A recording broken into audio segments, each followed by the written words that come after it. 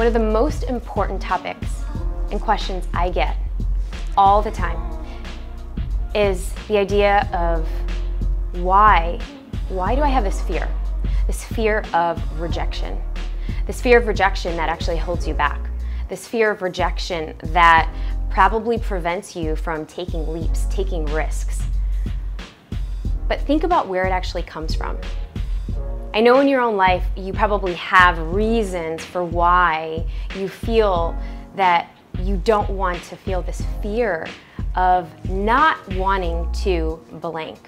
And before I get to that blank, I've got to have you understand one of the biggest human desires that we actually crave, and this is what I teach all day long with my clients, with so many of my students around the world, but it's all the same. We all experience the same fear.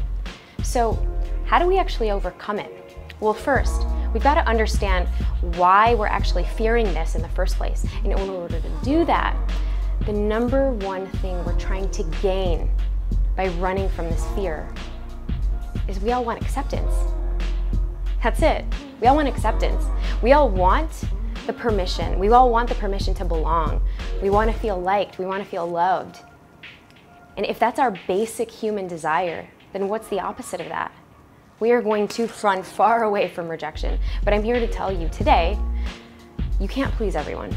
There are going to be people that are not going to like your ideas, that are going to say no with whatever you're putting out there, that are just not going to vibe with you, they're not going to jive with you, they're not going to be in the same alignment with you. But is that really going to prevent you from being your truth? Is that really going to prevent you from sharing what you want to share with the world? So here's some tips for you, and I want this to be a little self-reflection the next time that fear comes up, because it's real. I've faced it many times. It has almost prevented me from walking out of my marriage, walking out of this life that I had, walking out of everything, but it kept me in such a box because I was constantly trying to please every single other person, probably same like you. And so some of these steps that you can follow is that I want you to collect as many no's as possible. So starting today, collect as many no's. Go out on the street, go pitch your idea to 20 people. Tell somebody on Facebook, post it on Facebook. Share it with the world. Rejection, my dears, is part of your evolution. Rejection, my dear, is part of your tenacity to rise up, to get resilient, to keep going. Because it's not always going to be roses. However, you can keep rising and learning and dancing through all of the differences that start to occur. Because now you're starting to realize who you actually are.